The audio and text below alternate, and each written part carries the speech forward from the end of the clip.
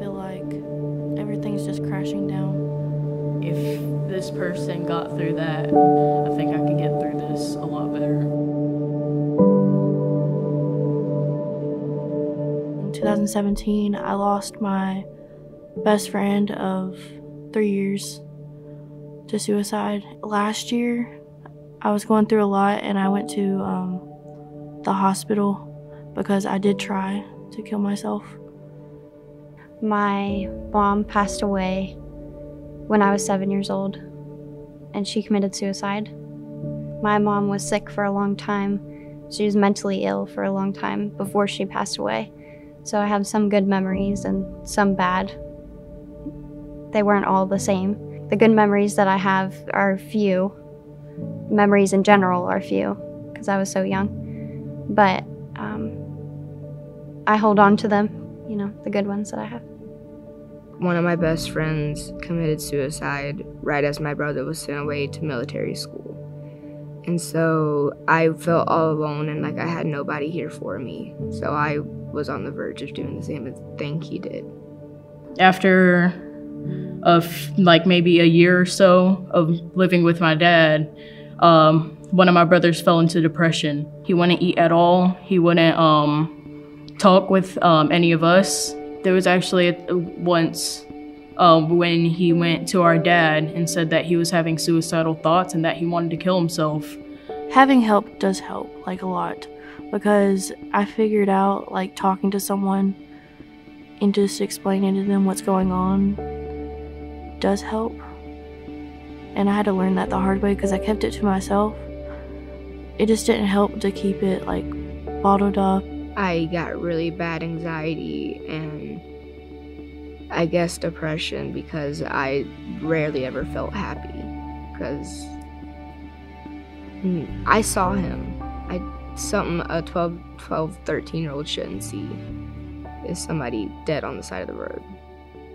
It's impacted me in ways that, you know, you would never imagine. Suicide doesn't just affect the person that it happens to, it affects all the people around. You know, my family, I have many siblings. I'm one of 5, and we haven't all been in the same room together in 10 years since my mom's been gone. And, you know, growing up without a mom is hard. It's hard. I have a wonderful stepmom now, and she's great to me. But you never stop missing them, ever. I just think that anyone who is suffering with it, they should talk to someone. Whenever we were going through those times, we went to a counselor. It's not going to be like that forever. And if you talk to someone, it will make you feel a lot better about yourself, and it will, you know, open up those doors to where you can like actually talk to people, you can trust people, you won't feel down all the time.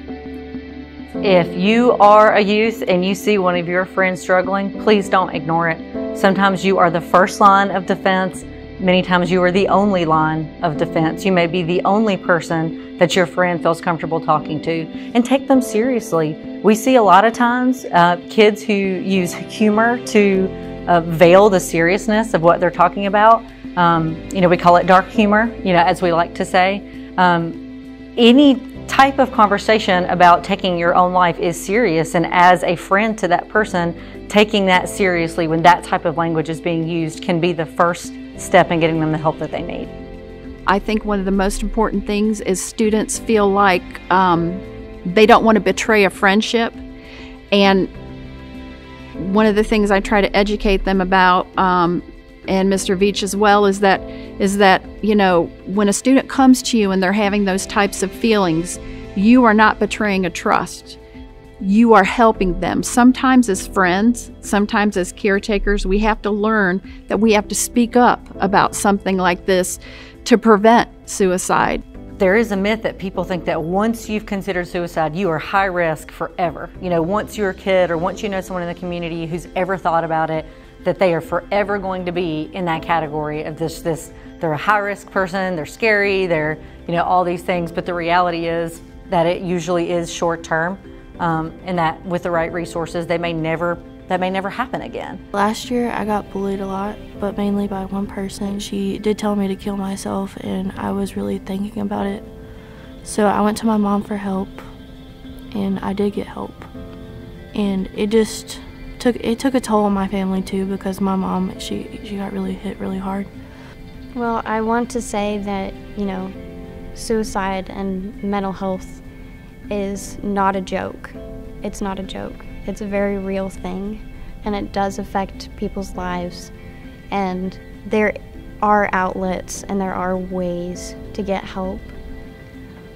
My mom needed help and didn't receive the right help, and maybe if she had, she would still be here today. As much as I've struggled with my depression over the years, I would never resort to that because of the impact that it's had on everyone, including me. I could never do that to my family. I couldn't. And the stigma against mental health, it needs to be removed. There's no point. Everybody struggles with it one way or another.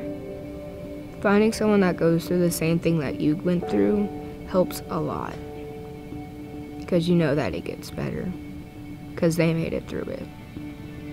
If I saw somebody struggling with someone who passed away, I want to pray with them immediately and let them know that God is by their side and that I'm by their side, because I know how that feels. That really sucks. It's a horrible feeling, and that everything's going to be okay.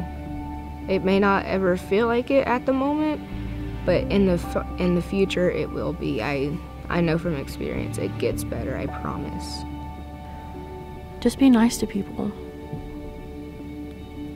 It's not that hard, just be nice. If you have something to say, just don't say it. Just keep it to yourself. They might be going through stuff that you don't know. If I knew someone that was struggling with their mental health and, was coming to me, confiding in me, asking for help, or just telling me their struggles, I would definitely encourage them to seek professional help. I didn't have the best attitude about it when I first started a couple years ago, but after, starting and going through it, I really saw the benefit of it. It was very helpful. Sometimes all you need is somebody on the outside of the situation to help guide your thoughts and, to help guide your emotions through it. It's very easy to get super emotional about things when you're a part of it, but it's awesome to have someone who is a professional, who's gone through training and certification and knows what they're doing to help you with all types of things. I think we need to be more understanding as a society. I think that the pressures of life and the world that we live in, how fast-paced it is. I think we need to be more understanding that, money isn't everything. Objects aren't everything. The people, the impact you have on one another and what you say and what you do matters. It matters. Everyone needs to be more like that and to understand that everybody has their own demons and their own story, and that, we need to treat people with more compassion and have a further understanding that, hey, there's more to it than just what's on the outside.